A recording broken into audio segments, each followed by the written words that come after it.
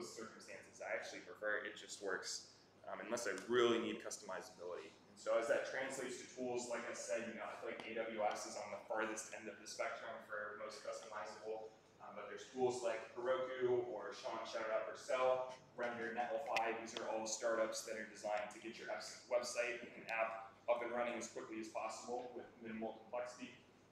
Similarly, when you're doing UI, Ted mentioned some of these things. Use libraries like Material UI or Tailwind components, as opposed to writing your own CSS or your own Tailwind to design your own buttons. As you're choosing your web frameworks, if you were doing a monolithic backend, you might opt for something like Django or Ruby on Rails that call themselves batteries included. You get authentication, and you get an admin console, and all sorts of things that are nice for running your startup without having to build it yourself like you would with, say, Flask, which I love Flask, but in this context, or Node and Express. Similarly, if you're doing like custom machine learning, you could reach for PyTorch, you could code the whole neural network, at like the neuron level, or you could use something like scikit-learn that has a bunch of high-level abstractions for machine learning models that would allow you to achieve a similar result more quickly. And yeah, that's the end of this talk, 5:12. Any questions on coding and MVP?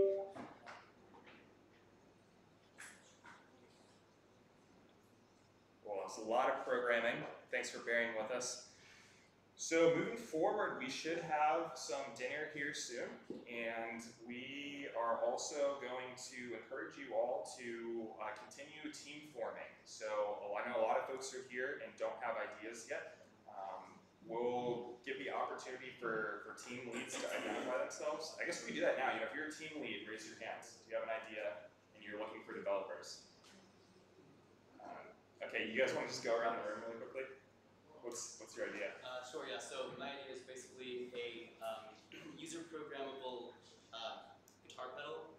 The user program sort of UI interface, though, would be a sort of block code style programming interface, so that you don't have to know C++, you don't have to know Python or whatever at a high level in order to use this, and so that makes it accessible for your everyday musician. Cool hardware products. I think you were next. Yeah, we have an app called Forell for Subliminal Advertising. Basically, we unlock the power of subliminal advertising for seamless social impact. For navigating through tough talks about actually having to do it. So what we do is we give our app the topic that you want to cover in your subliminal advertising. The person that you target comes up with their own conclusion through that, and you can avoid those conversations. And what skills are you looking for in teammates? Developers. Mostly developers. Developers are more right. Yeah, developers will. Manuel. What's going on, everybody? My name is Emmanuel. I'm doing air writing.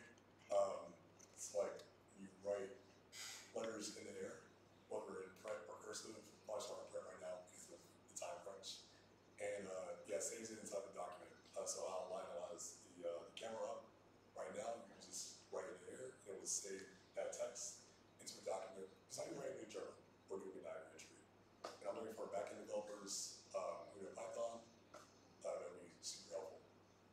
And if you're not a coder, by the way, you could contribute to any of these teams. You can definitely find ways to get you involved. So don't hesitate if you're interested in these ideas. Reach out to these people, no matter your skill set. All right, who's next? So we have an app called Clipped, and what it does is it connects hairstylists to clients looking for in-home haircuts. We have the app already built. What we're looking for is a way to create a website that actually interfaces with the existing app, so that you don't necessarily need the app to book haircuts. You can go straight through the website and everything talks to each other. Again, to book haircuts. I'm looking for a developer. Sweet. Design. Yeah. So I'm making jet fuel for writing, and it's essentially just gonna make writing or creating blog articles and whatever kind of writing you need really easy and really good. Cool. Is AI going to be involved? Yeah, Okay. LLMs are going to be used. Is there anyone else with an idea? James.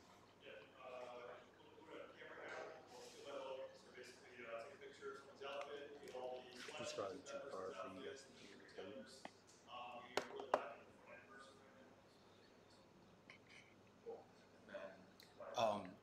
I haven't made up my mind if I'm going to do this idea or join a team yet. But my idea is there's a company called Social Supply, a local party promoter pretty much company, and I run the tech side of that company. And our biggest expense is Ticketmaster and Eventbrite. So I've been doing a prototype for a while now. So some of you guys have seen it already, and I'm just looking to build this possibly if I don't join another team. It's basically just the MVP is going to be making a way so that people can buy tickets and then come to the event and scan them. We're really just trying to focus on solving that problem before adding other things that we may eventually add to it as well. So the only thing I will call out is hopefully you all have seen our giant check sitting over here. This will go to the winner. But if you want to receive this check, because we're live streaming, sure, take a picture of a great check. If you want to receive this check, you cannot start with existing code. So if you like had a prototype, I think we'd let it fly if you started from scratch. Okay. If you coded the same thing before, but you cannot use any existing code if you want to be on the podium. What if it's just written down, but you haven't wrote any code, but it's just like you can plan. You know, can, figure. like if you want to like sketch it out. Okay. I guess if you want to do some like designs, Yeah. let you do like each, but definitely no code, no building. Okay. I have a question. What if there's like existing UI design? Not that code, but like. We'll probably let it fly. Yeah. Yeah. We're mostly strict about you can't start with an app that's already half built. It's a major advantage. Cool. So I will let Hunter take it in a sec and tell you about dinner. But final note, please make sure your idea is shared in the ideas Discord. Make sure that you've got your Discord handle because there's folks who are not in this room right now that are going to be participating throughout the weekend. There's a lot that can only make it on like Saturday or Sunday, but still might be down to help you. So make sure on the ideas spreadsheet you have your Discord handle so those folks will know how to find you. Make sure you've also shared your idea in the ideas channel. And we created a new channel called Introductions. So if you're looking for a team, you can use that channel right now and post a little bit about yourself to see if you can facilitate some last minute connections. And you've also now seen all of the team leads, so you can reach out to them over dinner. If you have not already, go into the UX UI channel and say you need help. I know several of you have already done that. Thank you for doing that. Fareed and I are going to be splitting up the remainder of teams and like circling around with you all at whatever times you need help.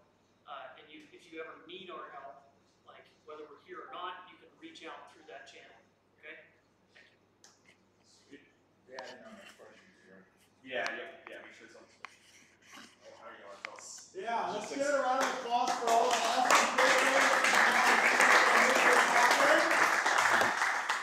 In about 10 minutes at 5:30, dinner will be served in the big communal table right out front of our space. The Crop Foundation is a nonprofit. They're doing dinner tonight, lunch tomorrow, dinner tomorrow, and then hors d'oeuvres, light stuff Sunday for the final showcase. Tonight we have tacos. We had an impressive showing at programming, awesome, to everybody that can make it in person as well as virtual. So I hate running out of food. So we have awesome food from the Crop Foundation, which mission is to empower high school students through culinary arts. We also have pizza coming at 6 o'clock if for some reason we happen to run out of tacos. So if you don't go starving, there are soft drinks and sparkling water in the refrigerator in the kitchen. Help yourself to that. I would encourage, it's kind of cold out, but spread out. You can hang out ground floor, mezzanine, and there's a rooftop. If you haven't been to assembly before, it'll have twinkly lights and look very cool this time of day if you want a change of pace. And maybe we'll reconvene maybe 5 till 6:30 to go over some of the less exciting but also equally important things to ensure everybody has full access to all of the information and run a show to help make the weekend a success. So about 5 minutes or so, and tacos will be available for you to create, so an immersive experience there. If you have any questions about drinks, anything like that, come find me, and there are a lot of other people that are equally qualified to answer those questions. We will try to reconvene 6:25 for a very brief amount of info so we can kick off building at 6:30. We'll break on 3. 1, 2, 3.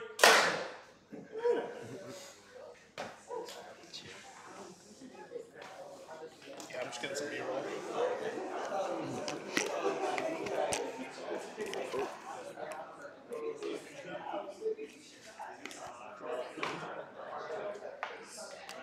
Thanks for hanging out, guys. I hope that the audio was okay. This is day 1. This is Bo. You're going to be seeing a lot of his footage helping me out as well. Yeah, I wasn't really prepared. I probably should have brought some kind of microphone to be able to show you guys everything, but this is day 1. We'll keep you posted on if we're doing a ticketing app or if we are joining some of these awesome ideas out here. This is Assembly, 400 Granby Street, if you're local.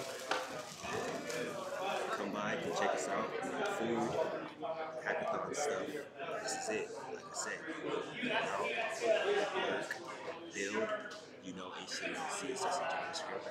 You can already start building. Okay? We'll tap in with you guys later on. Thanks for watching, and we'll see you soon.